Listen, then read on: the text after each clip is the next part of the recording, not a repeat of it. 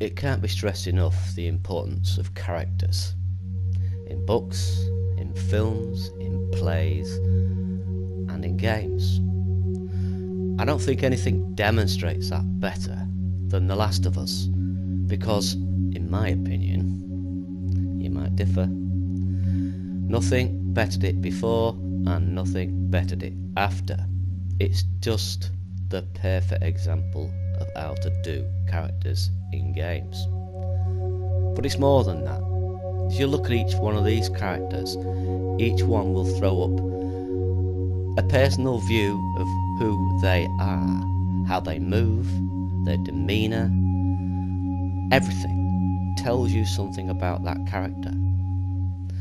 So if you're going to incorporate any of these characters into your level, what you need to do, in my opinion, is to take one of these characters before you even start your level and then build your level around it, as opposed to building your level, making it look fantastic and then trying to put a character within it, because you're going to come across a lot of technical difficulties. You know, you might have made that embankment a little too steep, you might have made those steps a little too big.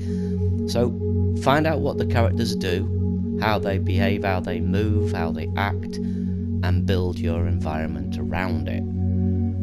I'm not alone in that. I've seen a few developers within the Dreams community and outside of the Dreams community saying similar things. So that's not, I am a noob, you know I'm a noob, but I am listening and I am just conveying what I've heard from people who know far better than I do.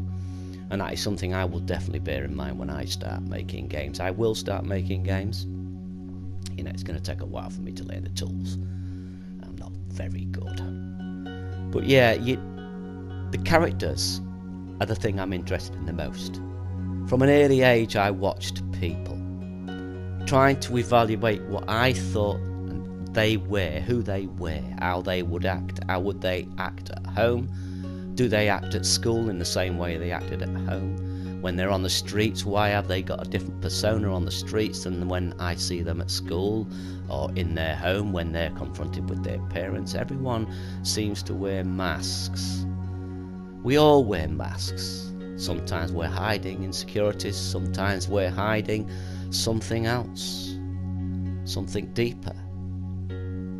But that you need to bear that in mind when you're thinking of writing for a character, because it's important. It's important to know more about the character than the person who's playing or reading or watching. That way subtext can come through. You can convey something subtly without them even knowing what you're conveying. So when you pick a character, think about that character.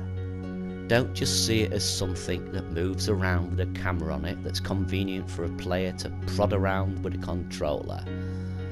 Think of it as a real thing.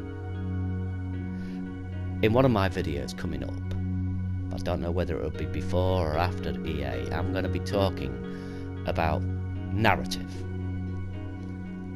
And I'll probably go into a little bit more detail on that. I'm a bit of a noob when it comes to writing too, but over the years I studied writing for 25 years, and even though I've only been published in a few small places, I did pick up a lot of useful hints. And, you know, I passed those hints on to people and they were appreciative. So hopefully I can pass a few on to you. So anyway, that's this one. I hope you enjoyed it. Bit of a rambly one, but anyway, see you all. See you on the next one.